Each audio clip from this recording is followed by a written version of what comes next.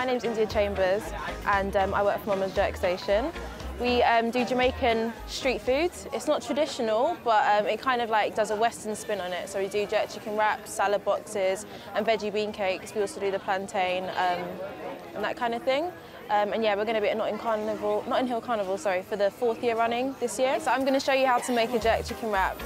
First of all, we warm up the wrap. We have the breast of the chicken here with the marinade on it. We cut it up into thin slices. We then put in lettuce, cucumber and tomato. We also have a tropical mayonnaise. And then we have a hot sauce, the chicken in.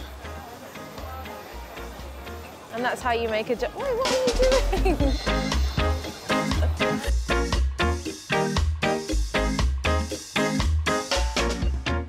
Some people tend to think when, it's Notting Hill Carnival, yes, I'm gonna have some Caribbean cuisine, I'm gonna have some jerk chicken, rice and peas, but Caribbean food is much more than that. Our food has been, it's a real melting pot of flavors. I specialize in Caribbean cuisine, and this year I'm going to be showcasing some real Trini food for Notting Hill Carnival.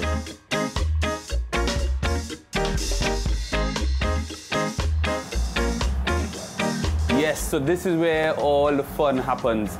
I'm actually getting myself ready to cater for 850 people. For breakfast, I'm going to be giving them some saltfish and fried bakes, which is served throughout the Caribbean. And for lunch, they're in for a Trini special treat, a lovely chicken pilau accompanied with some nice avocado. They're going to have that energy to be jumping and enjoying themselves for Notting Hill Carnival.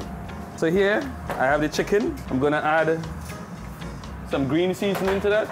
But this is the secret of our cuisine, the marinades. I have some paprika here, and I've chopped some onions and tomatoes. Some lime. Just mix that up. We normally leave this to marinate for at least 24 hours. This is what we call stew in the chicken. So we actually use brown sugar into that. I'm gonna add just the chicken. I'm gonna leave the tomatoes and stuff. So I'm gonna add the green pigeon peas, carrots, and the pumpkin. And to create that stock, some fresh coconut milk. The magic boy. This time, he's just going in there to perfume and spread that lovely aroma of what Caribbean food is about. Mr. Scotch Bonnet, time to go in. Woo! Now we're gonna add 500 grams of easy cook rice, which has been washed. So I'm just finishing up the pilau, so I'm adding a bit of spring onion tops, mixed peppers. So you might see me mixing, but I've taken out our friend. Elsie would have spiced up that dish a little too much,